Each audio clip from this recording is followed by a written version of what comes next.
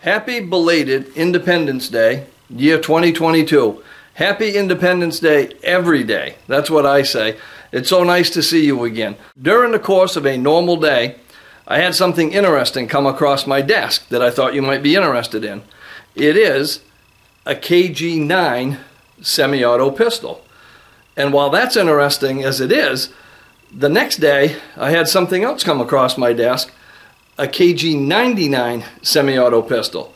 Now, while they may look very similar on the outside, there's something about them that's very, very different. And I thought that we'd shoot a video and add a high-speed camera to it to explain exactly what that difference is.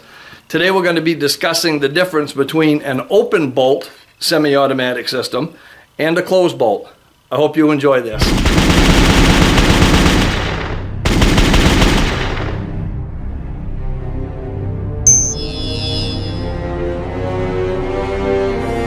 So before we get into the specifics of the KG9 and the KG99 themselves, let's talk a little bit about the generic open bolt versus closed bolt system. Now, closed bolts are the guns that most of us are familiar with. If you got into firearms after the 1980s, closed bolt firearms might be the only ones you're familiar with. And that is a firearm where, you've got an empty mag, of course, we'll pretend it's loaded. You insert the magazine into the firearm. To charge it, you pull the charging handle back, the bolt picks up a round, chambers it, and now you're ready to fire. Next, you squeeze your trigger, which drops a hammer or a striker, and that's what fires the firearm. With an open bolt system, you insert the magazine, you bring the charging handle back, and it stays back until you squeeze the trigger.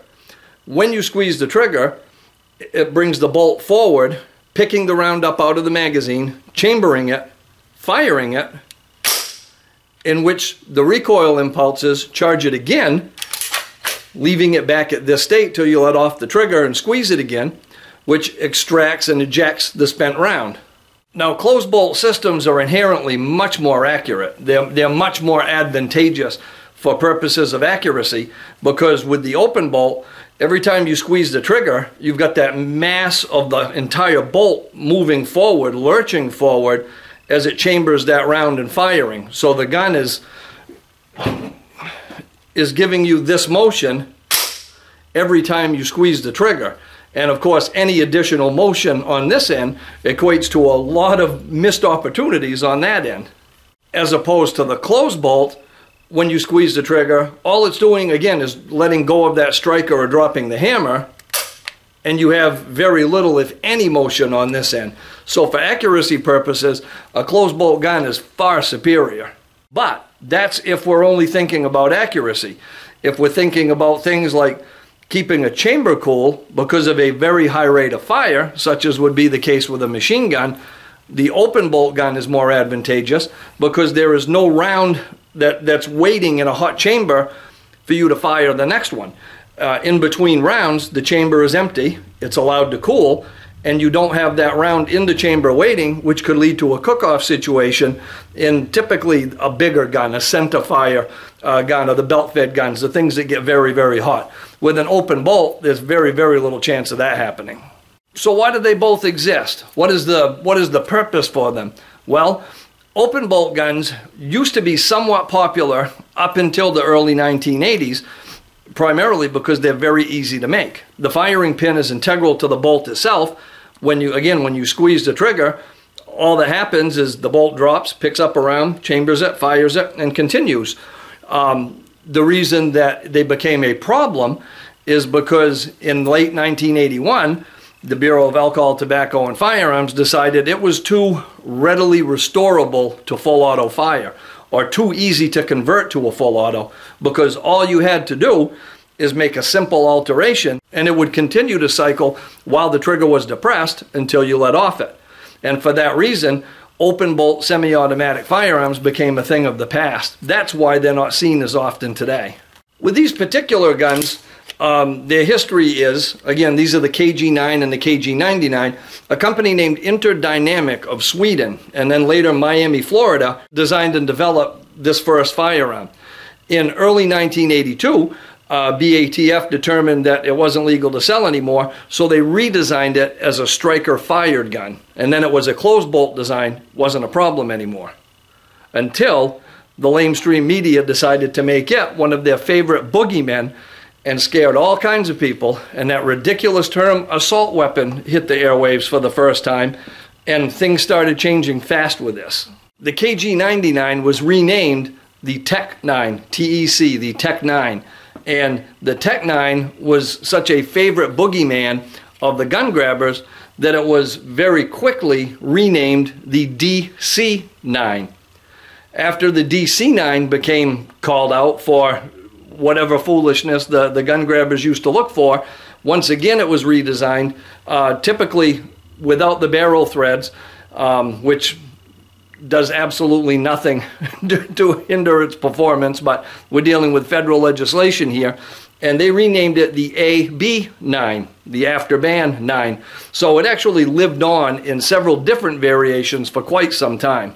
The reason that these two guns came across my desk recently over here at Poulan's is because they're coming available for an auction this July in 2022, and it's my job to research and catalog these things. And because we had them both at the same place at the same time, I thought it was an excellent opportunity to get together and talk a little bit about the KG9 and the KG99 and the difference between open bolt and closed bolt. So let's stop talking just for a few minutes and get out and fire a couple rounds. It's not going to take very many before we get the idea how this works. Let's fire a few rounds from the more traditional, the more well-known closed bolt semi-automatic, and see how that looks close up and high speed. And then let's fire a few rounds from the open bolt and see how that differentiates from the one that we're used to.